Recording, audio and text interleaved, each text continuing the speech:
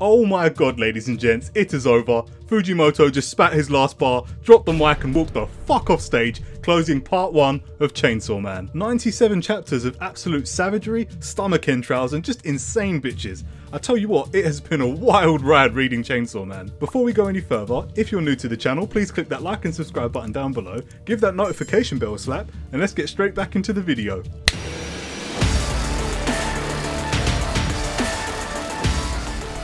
Now, how sudden was the news of Chainsaw Man ending? I don't know about you, but I did not see it coming. Now, it's very likely that it might have been announced at an earlier point and I just missed it, because that sounds very much like me. But even so, when I heard the news, I was freaking out. It seemed entirely too soon to me. I swear down, I was ready to grab my pitchfork and fucking riot. Luckily, it was quickly confirmed that Chainsaw Man is simply ending its first part, dubbed the Public Safety Arc, and the manga will be continuing in Jump Plus. I'm extremely happy to hear that it's going to be continuing.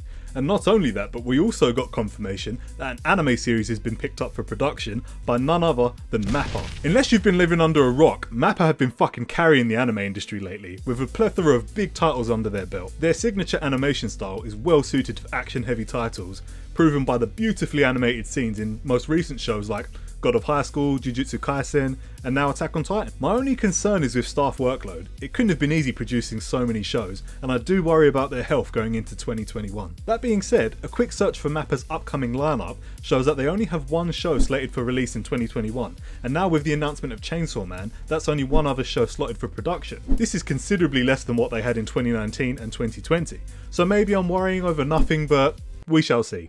Chapter 97. Chapter 97. Part 1 closes by opening a lot of doors for Chainsaw Man's continuation. Denji went full Hannibal and straight up ate that crazy bitch. It shows how much he loved her because he did it with such style and grace. I was fully expecting him to just wolf her down like a starving orphan, but no, he chops her up and then cooks her into various meals like he's fucking Gordon Ramsay. Also, quick side note, when did he get so good at cooking? This looks like a decent banquet, and the last time I checked, he couldn't cook for shit. Anyways, gobbling up Makima means she can no longer regenerate, effectively resolving the manga's first part, again, the Public Safety Arc. Shit is never simple though, is it? Kishibe meets up with Denji to confirm Makima's death, whilst also towing behind him a young girl called Nayuta. It seems that Nayuta is basically a reincarnation of the Control Devil, and Kishibe doesn't want her to fall into the hands of the government, fearing that if they do get their hands on her, they'll raise her to end up just like Makima did. Instead, Kishibe leaves her in Denji's hands, forcing him to take her in. Now, if you check out the previous video I made on my experiences reading Chainsaw Man,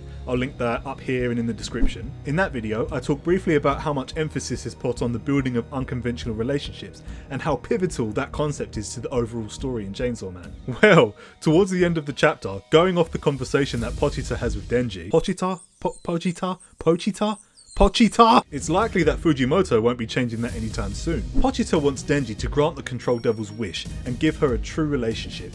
It's the Control Devil's dream to have something like a true family that isn't governed by fear. You know what? In the end, I was pretty satisfied with the conclusion of Chainsaw Man. At first I thought it came entirely too soon, and part of me still slightly feels that way.